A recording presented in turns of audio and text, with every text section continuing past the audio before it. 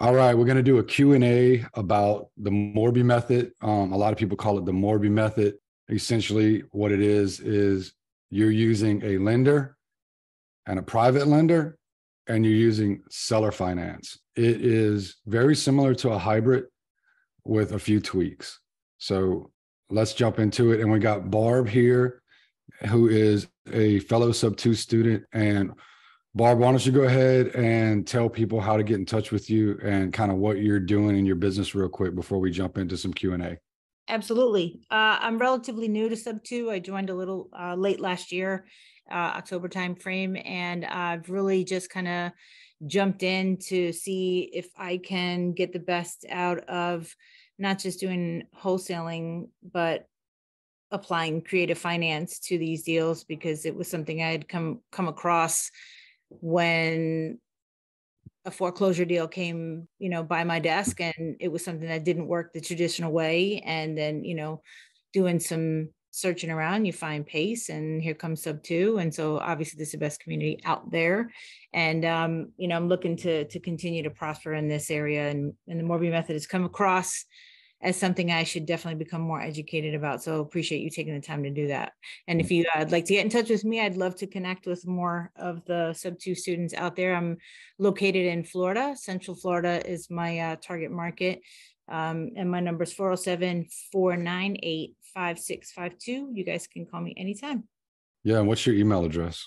Barb, BARB, @cashforkeyshome.com. Good. All right. And this will go out to more than just Sub-2 students. So some people may reach out to you who are looking to do business in that Central Florida market. I also do business in the Northern Florida area, and I'm considering some other areas in Florida to do business. So maybe we can talk about that after, but let's talk about what's called the Morby Method. And so let me lay a little bit of groundwork. So essentially PACE Morby developed this method because of a very common problem when you're trying to purchase a property on either seller finance or subject to. And the common problem is that someone needs a large down payment.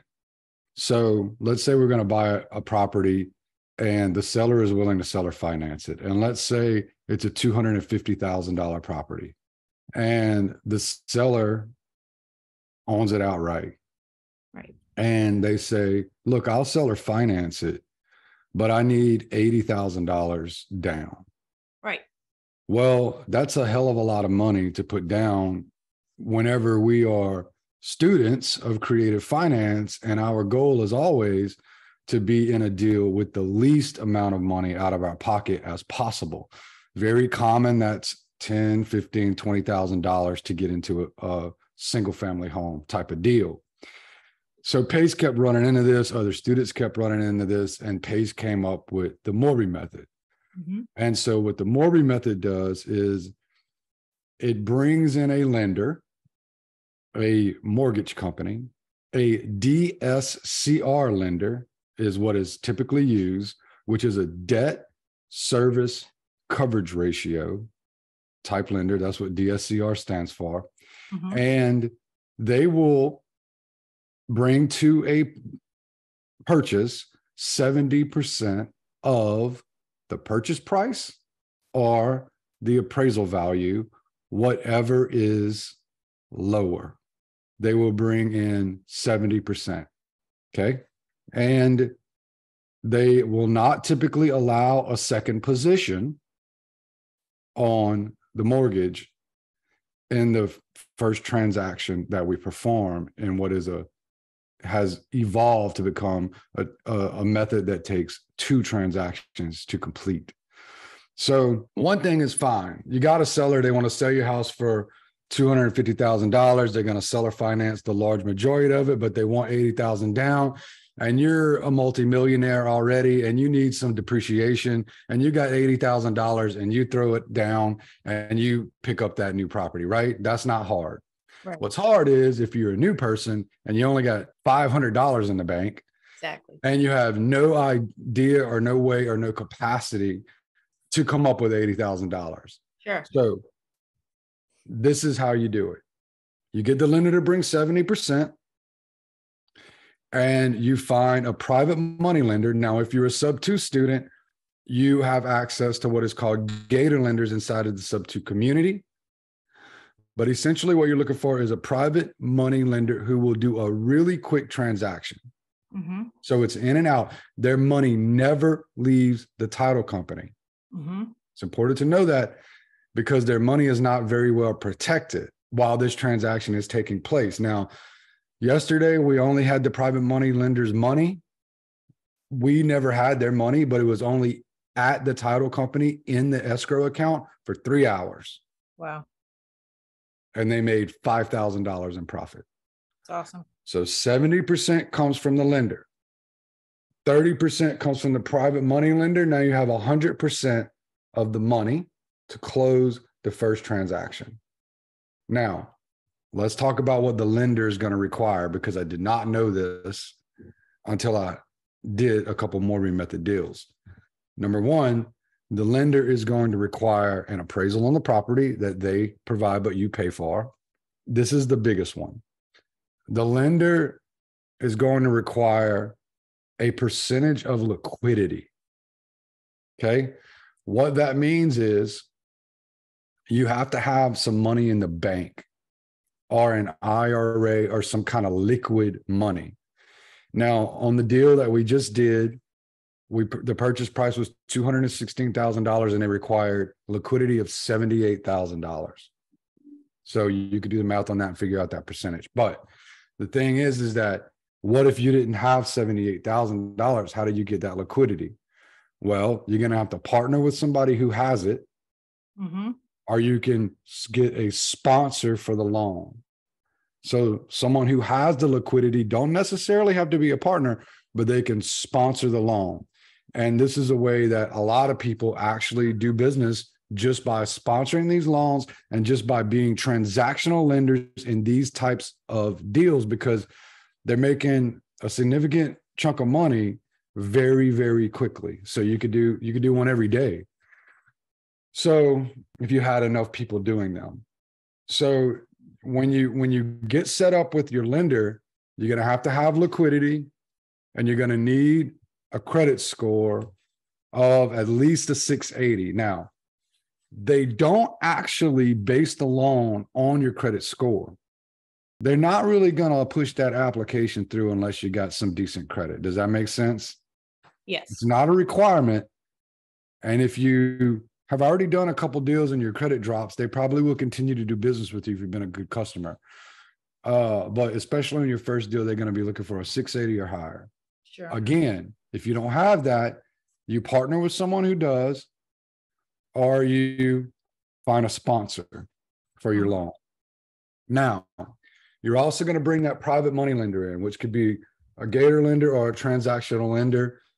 Once you become an established enough investor, you will be able to find these people, and working through sub-2 and through the creative finance, let's call it colleagues at large, you will be able to find transactional lenders. Okay. If you spent 3 days looking for transactional lenders, and you're going to find some transactional lenders, because they know what this is. They know how to do it. So we got the 70% and we got the 30% from the private money lender. That is 100% of the money. And the transaction number one is closed. Got it. All right. So everybody gets up from the closing table. You walk around, you go get a sip of water, you go to the bathroom, you come back to the closing table, and the attorney opens a new file and he says, okay, we're going to refinance this property. All right. Now, the 70% that your lender sent in is going to go to your seller. They're going to get that 70%. So if it was a $100,000 deal, they would get $70,000. Now, maybe that's what they require. Maybe they said, hey, I'll finance this deal for you. I'll finance 30,000 of this deal for you, but I need $70,000 down payment, and I'll finance the other 30,000 for 30 years, whatever. Right. So they're going to get their 30,000, their 70,000. The other 30,000 that your private money lender sent to the deal, or if it was a $200,000 deal, it would have been $60,000. Right there, when the attorney opens that second file and he begins the refinance process, that money is going to be wired back to the private money lender with a fee on top of it that you pay. Typically, it's a $5,000 fee. Now, that 30% just went, whoo, it just went away into the internet world. Okay, it's gone. Yeah. It's back in the so now you have a problem. You only have 70% of the money. Right. The rest of the money's gone. They sent it back. So the seller says, hey, that extra 30%, I'll finance that for you. Okay. I will give you a mortgage for that other 30%. So now you have your 70% loan at your lender, and you have a loan with your seller. Got it. That transaction closes, and you have two notes. Or sometimes your seller loan can be silent. So let's say your property isn't able to cash flow by paying two notes. You can ask your seller, hey, seller, why don't you let me cash flow on this property for 2 years before I start paying you? So the seller can do a silent second, or the seller will receive a payment, or the seller could do a silent loan to you for any period of time. So the seller could say, I'll give you that $30,000 for 5 years. You don't have to pay me until 5 years is up, but it's going to be a no payments for 5 years, a 5-year balloon. So that gives you time to make the payments to your lender for that property to cash flow, for you to start making money. And then you refinance it again later at 5-year mark, and you pay off everyone. And now you have a new loan, totally new loan. Everyone gets paid off, the original lender and the seller who gave you that mortgage. 9 times out of 10, though, they're going to want to get paid monthly. Yeah. And so you have to have a deal. You have to have a purchase price that is low enough to be able to pay the lender and your seller a payment and still be able to cash flow. So on the example we did yesterday, our loan note is $1,500, including escrowed insurance and taxes. Okay. $1,500. And our note to our seller, right? They finance that seller, that 30% is $400 a month for 10 years. Wow. So we have to pay those bills, $1,900 a month, right? And now as investors, we typically always include in our calculations vacancy, for sure, cost of vacancy, and capital expenditures for repairs. So we like to do, it depends on how old the house is, how updated everything is, but typically we like to do $300 on an average type of house, right? Yes. So we're already paying $1,900, add 300 to that, right? That's $2,200. Yep. Okay. But this property is going to be renting for $3,200. Love that. It's awesome. So we have a significant amount of positive cash flow. Yeah. And that's how you do a Morby method. Now, I've explained it. Let's see if you have any questions. Honestly, I took some incredible notes here that I will for sure be looking back at, but you did an incredible job of explaining it. So honestly, it really makes a whole lot of sense. And like I said, I've heard it explained before, but never like that. So as far as I'm concerned, that was awesome.